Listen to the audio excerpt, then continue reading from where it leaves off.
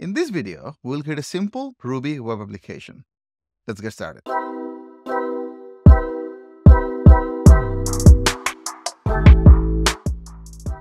For writing the code, we'll be using Cloud Shell text editor. You can use any text editor of your choice. You also need the Ruby runtime installed. Links to install Ruby runtime will be in the description down below. To get started, click on Activate Cloud Shell. We'll create a new folder called Hello World Ruby.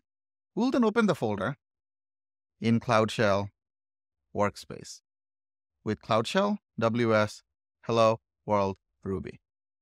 We'll create a new terminal.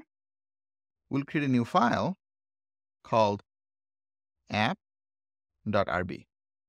In our app.ruby file, we'll write our code. We'll start with require Sinatra. Sinatra is a Ruby library that will make it very easy for us to create a web application using Ruby. We'll set the bind address to 0.0.0.0. We'll set bind port to environmental variable port.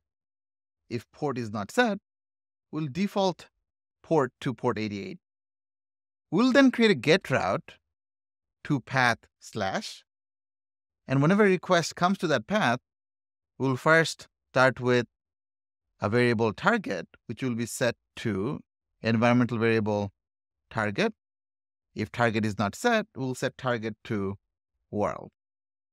We'll then write back hello, then we'll string replace target. We'll add a new line here as well. And we'll end the function with end. We'll create a gem file to get all our dependencies.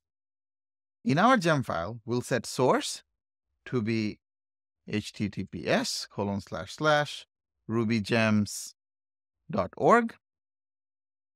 We'll set gem Sinatra, and we'll also get gem rack, and we will set the version to be greater than or equal to 2.0.6.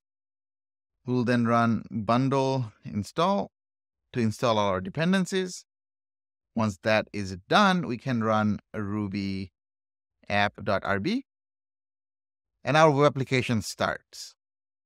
We can open another terminal window and run curl localhost port 8080, and we see that we get back hello world. In the next video, we'll see how we can containerize a Ruby web application.